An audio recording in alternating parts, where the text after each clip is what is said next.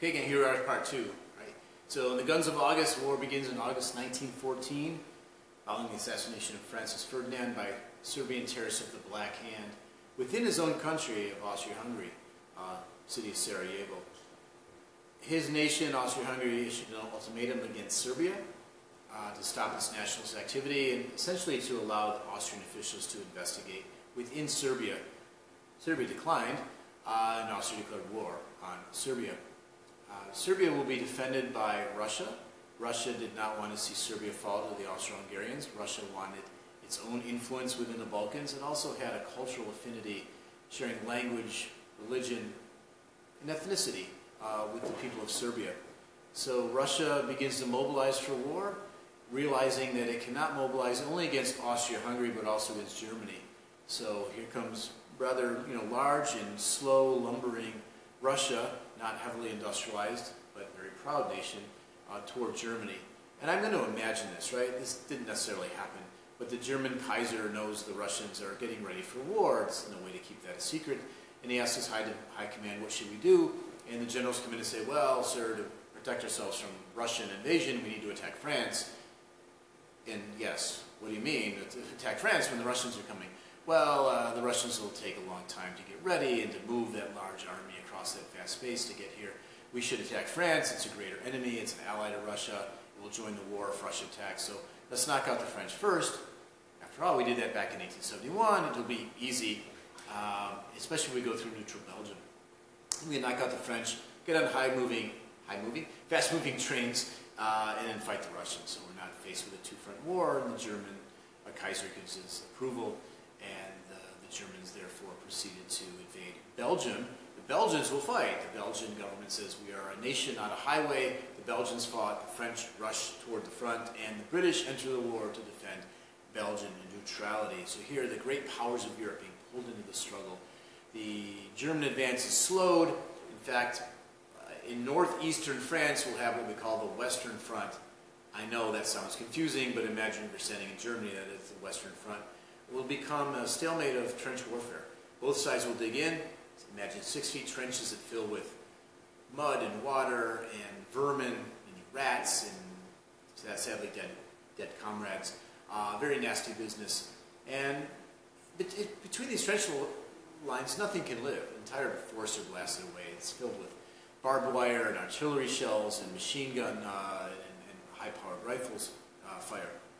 But every once in a while, nonetheless, your commander blows a whistle and you have to clamber out of your trench and run toward the other line and try not to get mowed down. So tens of thousands of men will die in single battles without almost any territory changing hands. It's very, very awful business that, from the standpoint of 2021, no one on earth remembers anymore, right? We've forgotten this, unfortunately, because we're faced with crises all the time and we forget the past.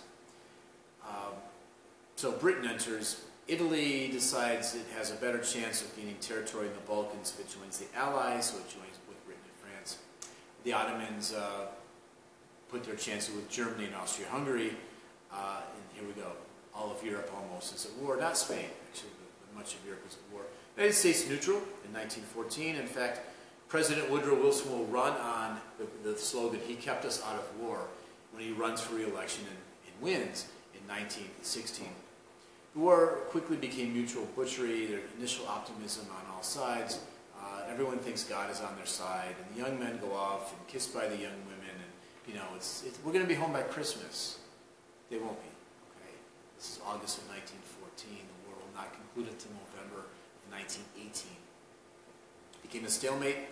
Two almost evenly sided forces faced off against one another. This nasty business of trench warfare on the Western Front. New weaponry is invented, poison gas by the Germans to burn out your lungs and the mucous membranes of your eyes. Canadian troops were hit with that first. They didn't know what hit them. Gas masks are then developed. The British develop a tank supposedly to run over the German trenches. So both sides create new weapons of war. In the Eastern Front, the lines were more fluid. Russians finally mobilized, moved towards Germany, but were quickly repulsed deep, deep, deep into Russian territory. It's perhaps a bit of an anecdote, but illustrative nonetheless. that Russian troops, poor Russian peasants, illiterate, uneducated but brave, and fairly stoic, I imagine, Russian soldiers are sent to the front lines without adequate weaponry, maybe without even a rifle. They're told to pick one up on the way because you're going to come across a dead comrade. So they lose over 1 million troops in 1915 alone. That society is cracking. Okay? Civilians are targeted in the other nations, especially Germany. There's a blockade. How are you going to get supplies into Germany from the Atlantic, right? The Germans want to buy American goods, food and material, like food and war goods. But how could Americans get, you can't fly into Germany this time. No one's yet crossed the Atlantic Ocean. In fact, Lindbergh won't do it until 1927. So, before 1914, we got 13 years until that's even attempted. And that's without any cargo, right, in one seat, single engine plane. So everything has to go in by boat through the North Sea, but the British put their navy essentially here, bottling up the German navy, or at least most of it, the surface vessels, and the British effectively stopped trade from going into to Germany. And that angered some Americans, but there were a lot of German Americans, by the way. The Germans wanted to buy our stuff, but the British and the French are going to buy it, right? So you can get stuff to Le Havre, or Bristol, some of these other British or French cities. What did the Germans do? They try a counter-blockade. They can't get their surface vessels, their ships out, but they put, kind of around here, their Unterseeboots, the underwater boats, or submarines, which by this time, 1915, 16, 17, was a fairly effective weapon, as long as it didn't surface. If it came up, it would be shot out of the water, very thin-hulled, thin-skinned vessels. But underwater, they could shoot torpedoes, right, underwater missiles, and sink marine, military vessels or merchant marine. Okay? And that will, in fact, be happening through the very late 1914 into 1915. Okay? So it becomes a total war, a war in which entire populations are involved, war of attrition. Which society is going to crack first?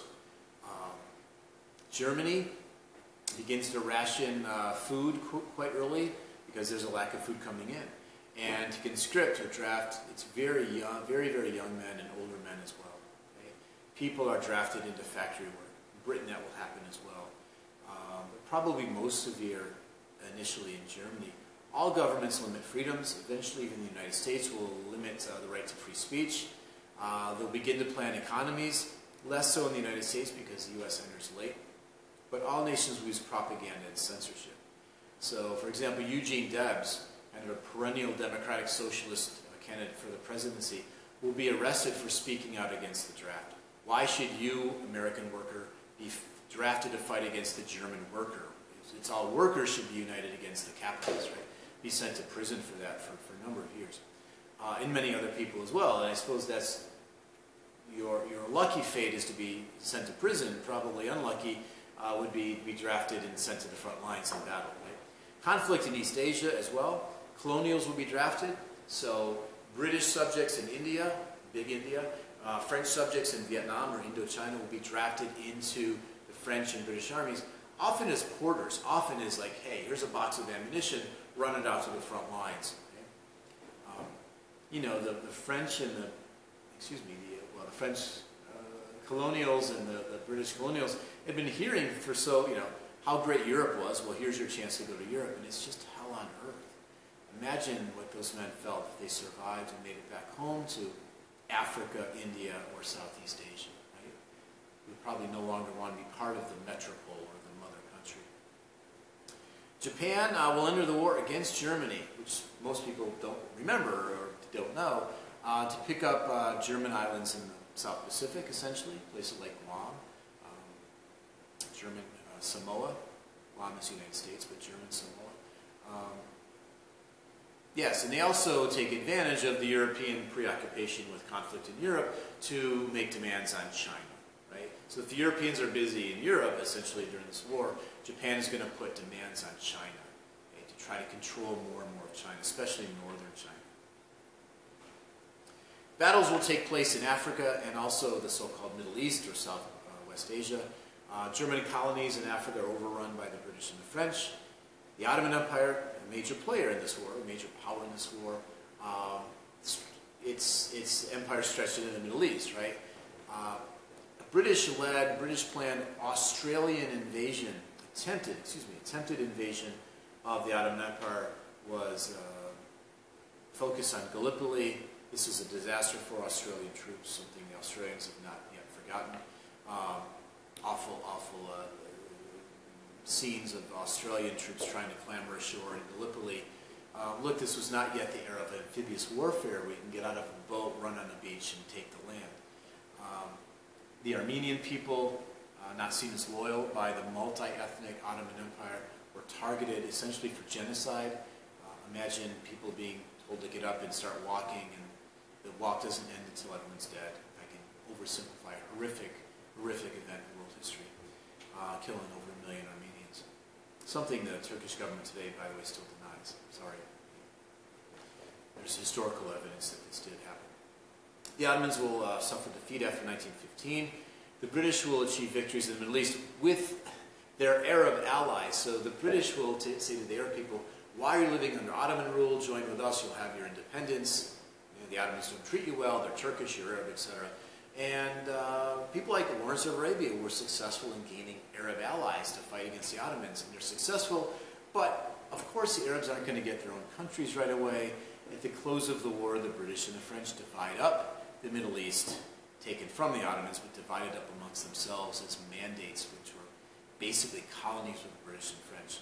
More about that next time. So this was the Arab Revolt. The end of the war. Russia will be the first society to crack. It will experience 2 revolutions in 1917. In spring, we have the so-called March Revolution that overthrew the Tsar, overthrew the essentially one-man government that the Russian people had had for centuries. Tsar Nicholas II is overthrown by a provisional democratic socialist government, under Alexander Kerensky. This provisional government made the mistake, in retrospect, of continuing the war, a war that was already lost. The Russian people mostly knew this. The struggle for power would then ensue between the official government and the promised elections and local governments, unofficial governments, committees of workers and soldiers and sailors called Soviets said, no, we're the real government. So a very, very confusing situation, as revolutions always are. In this struggle, the Soviets will essentially take over the army in the capital, Petrograd. The capital, by the way, had been renamed. St. Petersburg, a German name, takes the Russian name Petrograd. Later on, it'll be Leningrad. Vladimir Ilyich Lenin was a communist revolutionary who had been banished from Russia by the Tsar. He snuck back from Switzerland into Russia by the Germans. They know he's a troublemaker. He no sooner gets off the train than begins to call for peace and end of the war. Bread for the peasants, peace for everyone. And he gains a following, especially in the army, an army that overtakes the government.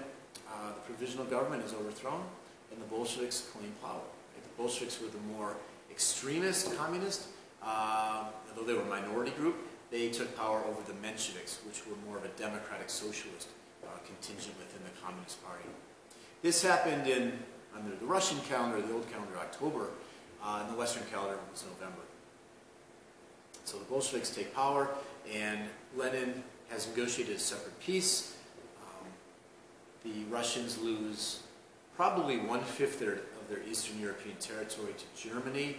Germany will not get to keep that because ultimately, as you know, they will lose the war itself. Okay? But in the Treaty of Brest-Litovsk, Russia's out. But the United States had already entered, and that'll be our topic next time. Okay, so read the chapter. I'm also going to put up a video from a PBS series called The Killing Fields that will get us into primary video sources. Okay, something we don't really get until the 20th century. We're well into the era of photography, but now we can get into video sources that are real, not recreations. And also, because the series, The People's Century, was filmed a number of years ago, at that time there were still living veterans of the Great War who could present some oral history. So I'll post that as well. We'll see you for the remainder of this chapter next time. Stay healthy. Bye-bye.